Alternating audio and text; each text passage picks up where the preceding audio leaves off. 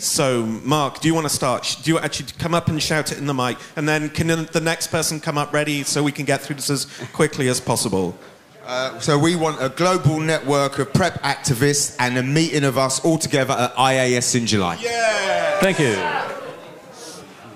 Okay, ours was to use international bodies such as UNAIDS and, of course, activism to make a central call to EU bodies to remove barriers such as legal barriers that block access to PrEP. Right. Okay.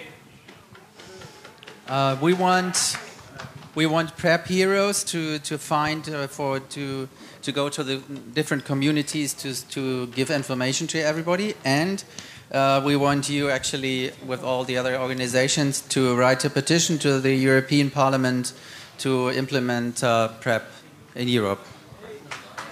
Okay, we want to work on ways to scale up the infrastructure, make it faster, cheaper, and easier to deploy, establish global information sharing about solutions so we don't have to reinvent the wheel in every country. Greg. We have a call out to generic PrEP manufacturers globally to step up and come to market regardless of whatever fuckeries and grey area surrounds Gilead's bollocksy patent. Oh, yes. So this is a statement: affordable PrEP for everyone who needs it by the EACS, WHO, and UNAIDS. And another one: trials for new/alternative PrEP combinations.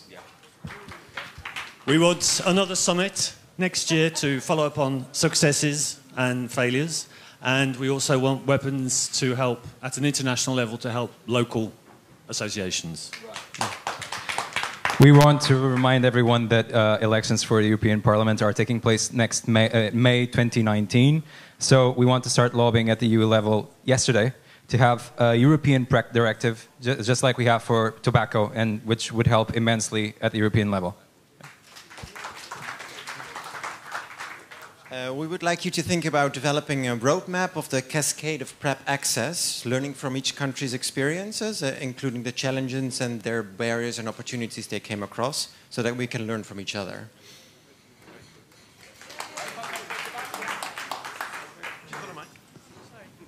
Building exactly on what Sebastian said, we were suggesting a real-time dashboard of country updates, including pricing, methods that are being used to access PrEP, and how far you're getting with PrEP coming into national regulations and national policy.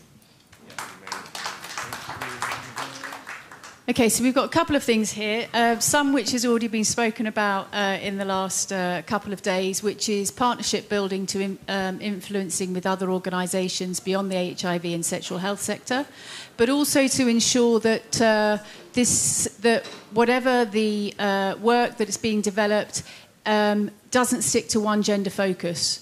So it needs to speak to women, it needs to speak to trans people, it needs to speak to MSM, and that's. You know, that's a continuation of, again, what we've heard in these last couple of days. And it's like cross-country sharing. Take people's materials, translate them into your own countries. Just that partnership working across the globe, not just within your country. Sophie? Just reiterating what Sophia said, we decided to look at it quite organically from the ground up, and to choose 5 people, 5 individuals from our target group that we want to educate and provide knowledge with. So get 5 people and explain everything about PrEP, and hopefully that will ripple on. Thank you. Any more? Did anyone else not get the chance to say anything? I have a resolution which is to feature more voices of people taking PrEP on the PrEP in Europe website and within the organisation. So that's more of a sort of pledge than an intention. Okay.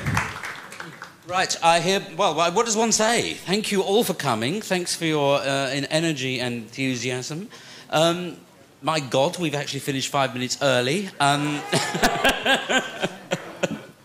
And I think I have to say, I've never had to say this before, I hereby declare this conference closed and all who sail in her. Bye. Have a safe journey back.